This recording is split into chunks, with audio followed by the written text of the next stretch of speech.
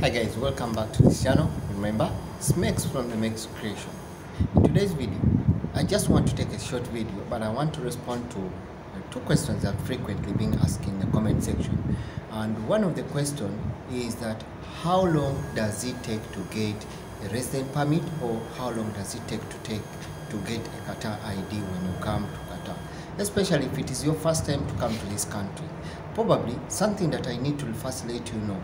Yes, you've given the opportunity, you've come into the country. Yes, when you come into the country, the first thing that you are going to do is what we call the medical. Remember, when we are talking about the medical fitness test, it is just going to verify. The medical tests are only going to verify whether you are fit to work in Qatar. And those tests, they will probably take a check on a different number of diseases, including TB, including your blood samples, X-rays. When we talk about X-rays, they will look at TB scars and the rest of the things.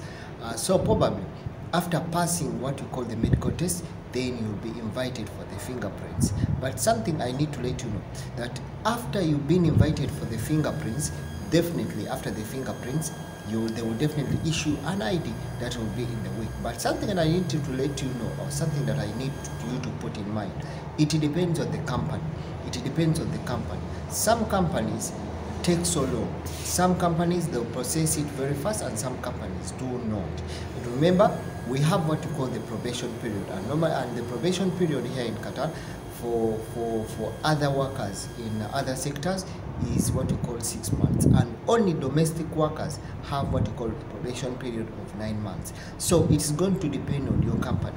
Some companies will wait for you to take up to 6 months. You first finish up your probation, then they can issue you with your ID, or they can issue you with that ID. That is what some companies do. There are some companies that will process it very fast, that within the first month you'll already have your ID. So definitely what I have to let you know, it will depend. First of all, what is going to facilitate your ID printing very fast one is your medical. Once you pass the medicals and you don't have any problem with it, or you do not have any problem that may lead to delay of that ID, printing that ID, then probably they will book for you an appointment, and that appointment will be booked for you. Then you go for fingerprints. After fingerprints, it normally takes like around 1 to 2 weeks. Then your ID will be printed and you have the ID with you. That is the quickest way. But remember, when we're talking about the delays to some companies or delays to some people taking the ID, you may find one company has very many people.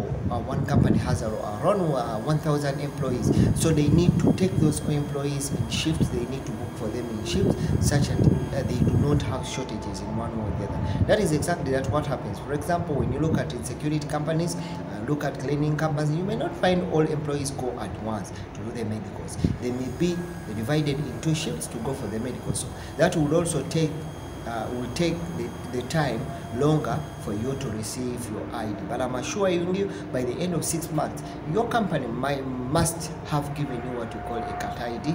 If your medical are fit, you are physically fit to do the job, and if you're already taken the fingerprints, then why not?